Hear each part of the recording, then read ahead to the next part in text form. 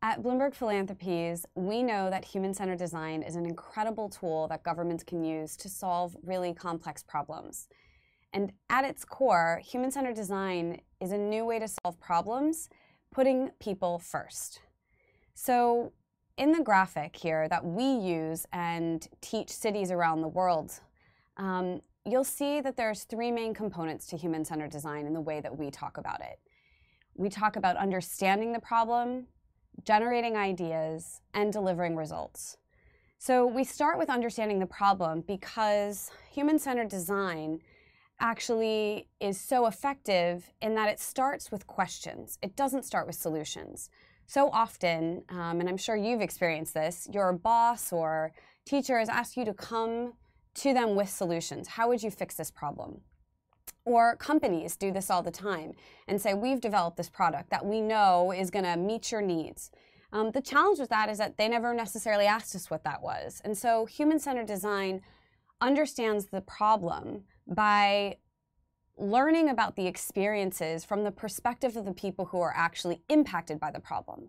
So if we're looking at reducing homelessness or improving access to education, we're going to actually go out into the community and understand what that problem is like from the people who are homeless or from people who are having challenges in accessing education. We in design talk about solving for those people's unmet needs. We're not solving for my needs or your needs, we're solving for their needs. And it's critical that we understand the root causes of complex problems before we come up with ideas so that we know we're going to have real impact on this problem, not at the symptom level, but at its core, the root causes.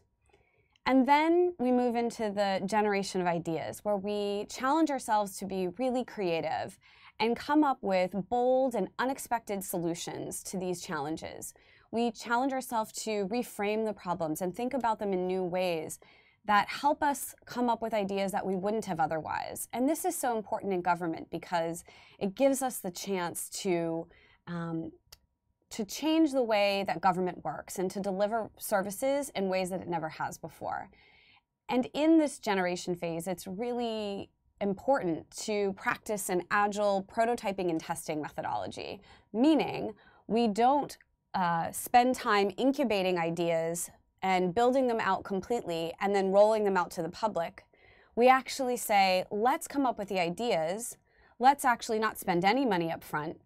Let's go out and test these ideas with the people who are experiencing the problem and get their quick feedback so that we're constantly iterating and building the idea, making it stronger and stronger every time we get that feedback, so that by the time the government's ready to launch that new idea, that new program, service, or product, we've actually done the testing up front, and we're only investing in the idea when we know that it's going to work.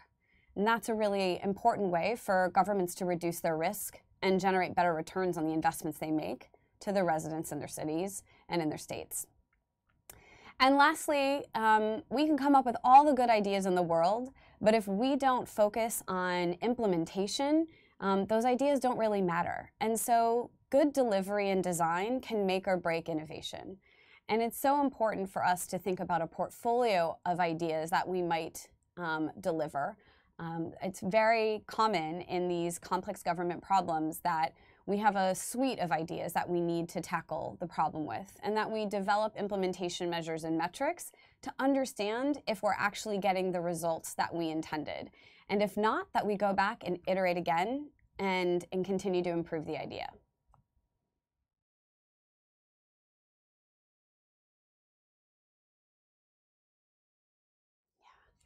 So at Bloomberg Philanthropies, we work with cities all over the world to help them learn new innovation tools and methods, including design, to solve really challenging problems. One of the cities that we work with is in Tel Aviv, Israel. So Tel Aviv is one of the most expensive cities to live in the world. And the cost of living was so high for young families that they found a lot of them were having to move out into the suburbs. So our innovation team there used design to tackle this problem. They did some quick quantitative research to understand whether, what part of living expenses were the most costly to families. And after housing, they found that it was education and childcare, which is what they decided to focus on. So to understand this problem, they actually spent time out in the communities, embedded in families' homes where there were young children, to try to understand where the bulk of those costs were really coming from for them. And they narrowed in, because of that research, on high school-aged children. The municipal government doesn't provide some support services after school. And so a lot of families were having to pay for one-on-one tutors, which were really costly. And when the innovation team actually sat and observed these tutoring sessions, they found that the students didn't actually need the tutor very much. They needed the structure of having somebody there kind of watching them over their shoulder, encouraging them to do their work. But they only had a couple of questions of the tutor throughout the course of the hour when they got stuck here or there. So the I-Team came up with a great idea to create a shared service that the entire community could use. So instead of having one student and one tutor, that's really expensive, they created study halls, pop-up study halls. And they prototyped this with just rough cardboard and random furniture in a part of the city that no one was using. And they invited students to come there. They had 2 tutors for 15 to 20 kids. And the children were able to do their homework, ask for tutor help when they needed, but it really saved the family a lot of money. That, combined with a couple other ideas that they came up with, if families took advantage of all of those ideas, they found that it would save them $5,000 a year, which is a serious amount of money for these young families. And it's a portfolio of ideas that's being scaled across the city.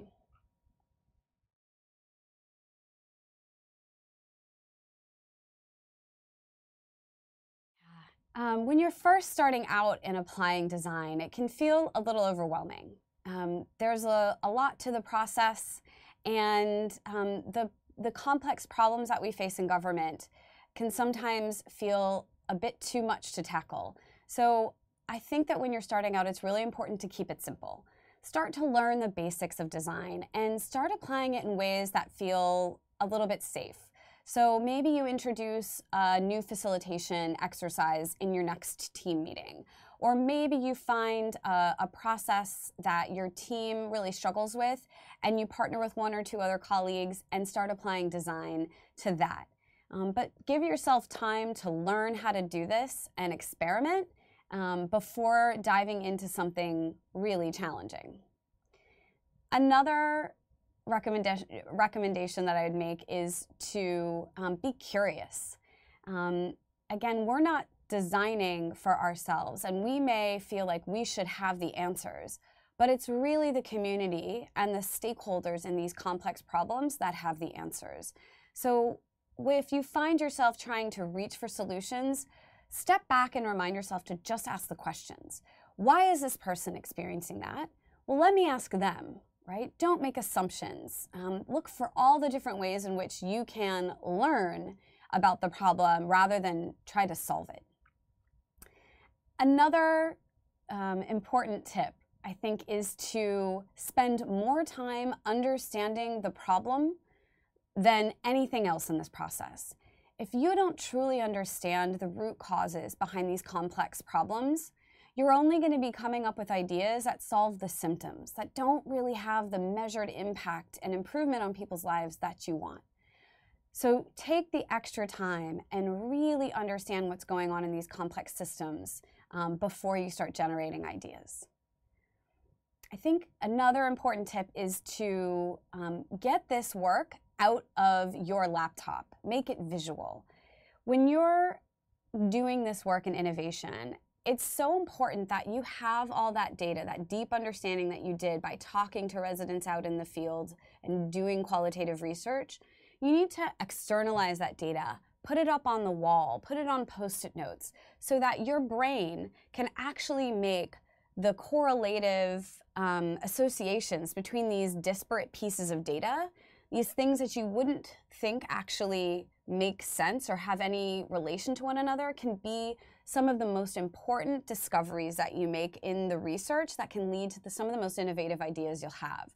keep it visual. For those reasons, and also because it allows other people to come into your work. By having it visual, you can bring people into your office and show them, rather than tell them what design looks like, to show them what this problem looks like in a way where they feel really excited to contribute and potentially become a new collaborator that can help you move this project forward. It's a really great way to build buy-in. Another important tip is to build a lot of stakeholders that co-create this work with you. You know, it's important in design that we don't keep things siloed.